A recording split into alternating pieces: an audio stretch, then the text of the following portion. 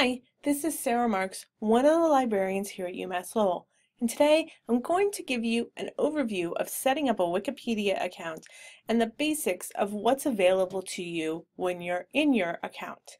Now, I do have an account, but I'm going to set up a second one sort of for my work edit, something that you can see and know that this is me when I'm at work and doing work-related work on Wikipedia.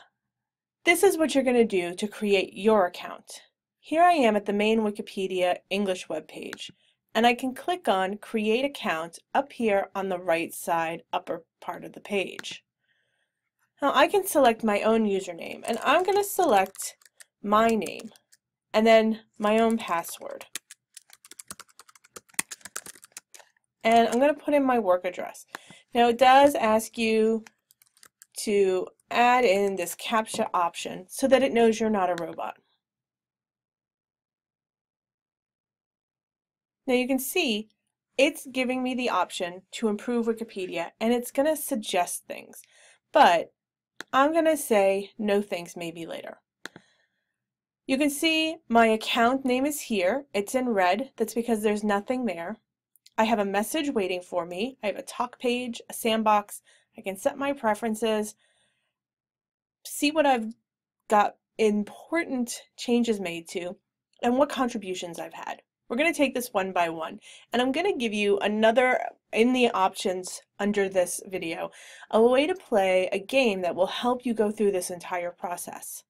So this is my user page. You can see nothing's here, but I can create it.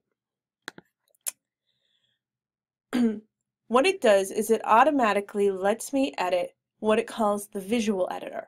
I can change this to the source, but if you don't want to know the code behind Wikipedia, just click Start Editing. Now I'll say my name is Sarah Marks. I work at UMass Lowell. This is a work-related account. Please see my, and I'm going to close this, other account at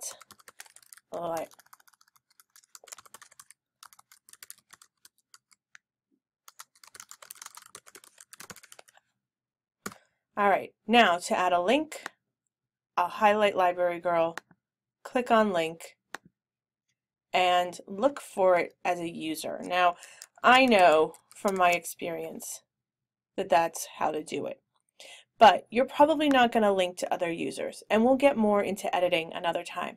So I'm going to click Save Page, Created User Page. You always want to put in some type of edit summary, just a couple words explaining what you did.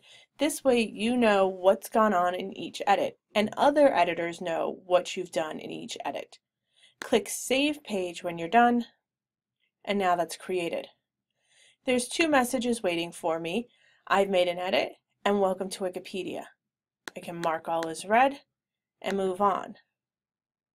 My talk page is where other people will leave a message for me. So I don't need to put anything here. I just need to let people do it. My sandbox is my playground. Now this is going to default to the code for Wikipedia, but you don't have to do anything here. And you can wait. This is where you want to play, but you can see if I just put words here and no formatting and then save it, it's just going to show me words. So we'll talk about how to use the sandbox more in another video. In your preferences, you'll be able to set how you want things to appear, how you want to be referenced, if you have a style for your signature, your email options, how you want editing to take place. Now this is really going to be important because you want to see the visual editor, but it's not always going to give you that option. So here we have editing mode. Remember, my last editor, always give me visual editor if possible, always give me source editor, show me both editor tabs. My encouragement is stick with the visual editor when you can, and click Save. There are other options in your preferences, And if you have any questions about them, just let me know. Your watch list is where any page you're taking notice of and keeping track of will show up. And the way to do this, beyond just editing, is to go to the main page and see if there's a page you're interested in. Now you can see here's the article, here's a talk, I'm reading, I can edit, I can view the history, and then there's a star. Now I can click on the star and it will add it to my watch list. So if my star is blue, it's on my watch list. If it's not and it's just white, it hasn't been there. So I can click the star to watch this page. And now when I click on watch list, it'll show me the last time it was edited. And any time it's edited, it will go to the top of the list. My contributions show me the edits I've made so that I can see what I did and when. This is going to make it a lot easier to track the changes you make. So that's the basics of an account and how to set up an account. If you have any questions, just let me know.